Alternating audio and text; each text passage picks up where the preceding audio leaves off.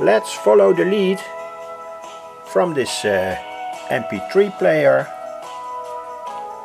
to the loudspeaker box. And that loudspeaker box in this case is used as a microphone.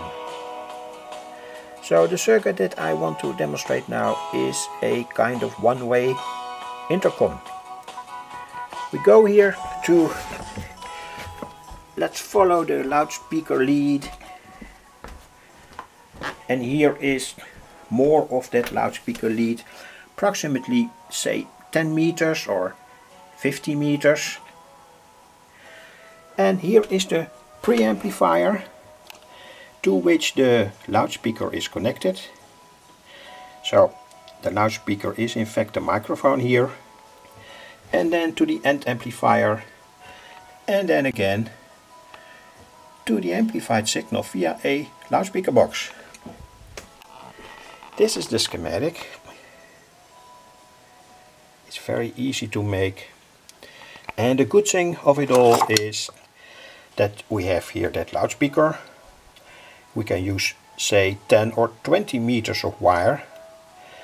The whole input is very low impedance, and that means that you don't need shielded cable to get the signal to the end amplifier, and that's of course good. Shielded cable is expensive. A simple twin wire is not expensive. And here is the 2 transistor preamplifier. And important to tell, these 2 capacitors here, 1200 picofarad, they prevent that the transistors, especially the first transistor,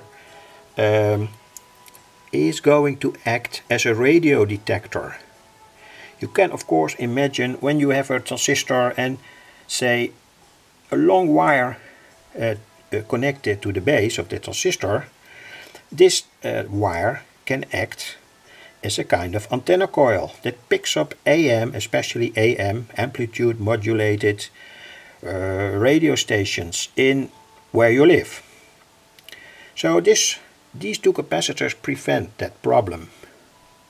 Furthermore, there is a quite big filtering here, and that's necessary.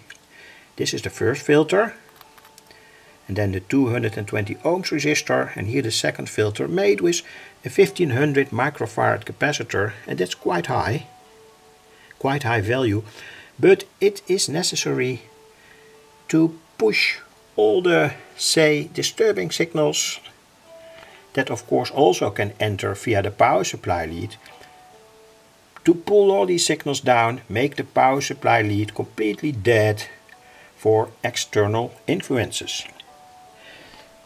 Here is the circuit in real. I've used it in practice to listen to sounds in a barn that was approximately 10 meters away. And in that barn I had a loudspeaker box, and in my home I had an amplifier like this and a loudspeaker. So let's listen how that amplified sound from far away is now here amplified.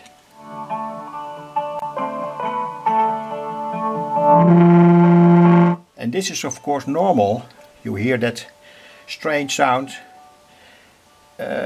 because of the fact that the microphone and the loudspeaker are in the same room. So the music is pumped around in that case.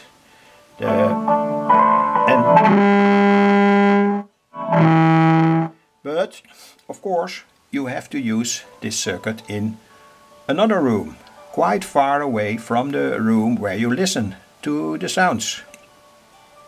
Say 10 meters away, in a completely other room, so there is no acoustic coupling between the loudspeaker, where the sound is reproduced, and the loudspeaker that acts as a microphone. So due to the acoustic backcoupling we have this. So I can only demonstrate it on a low level, and then it works properly.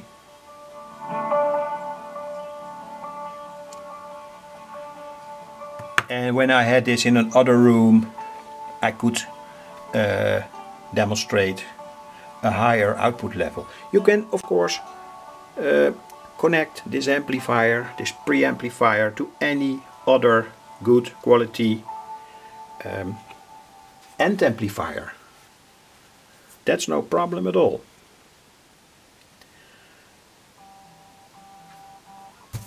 Of course you lose the typical high frequencies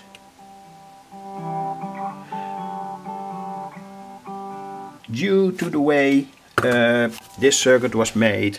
Anyway, that's not a big problem when you use this as an intercom or to listen to sound in another room far away. No problem. This will work perfectly. I will switch off the music now. So one moment please, because it hinders me in explaining the circuit. So the circuit again. In practice, you see these big value 1.5 microfarad capacitor at the input. The coupling capacitors are non-polar capacitors. They also have quite a high value. That all serves the need of say getting as much energy through the circuit as possible. And here I've written 1 microfarad, but in practice it was 1.5 microfarad. But anyway, I'm almost sure 1 microfarad will function. Here I write 440 nanofarad, so 0.44 microfarad. That were two capacitors of 220 nanofarad in parallel. And here exactly the same. So I think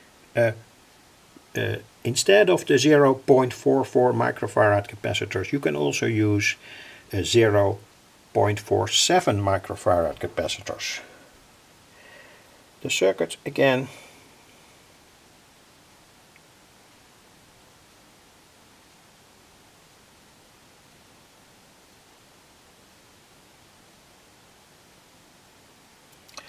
Pin connections. The music that I play. Copyright free music. And I've made again a drawing for all cases where you want to make the circuit. And you can see that it is very simple. Only two transistors that are set to their maximum output level, maximum amplification I mean, due to the fact that we have here a 1K resistor and this is connected directly, the emitter directly to ground. Important to tell, unshielded wire. And when you, the best loudspeaker for this application is a loudspeaker with a big cone, say 18 centimeters or so. It picks up far better the signals in the room when the cone is big, so it gets more sensitive to sound. Anyway, here the filter circuit. It's absolutely necessary, and the preferred voltage source is not a battery, and the reason is that these two resistors here of 12K, both 12K, will drain out the battery quite quick. Of course, when you use a lead acid battery 12 volt, of course you must use a resistor in that case to get some voltage drop from 12 volt to 9 volt. 9 volt is the optimum voltage for the circuit.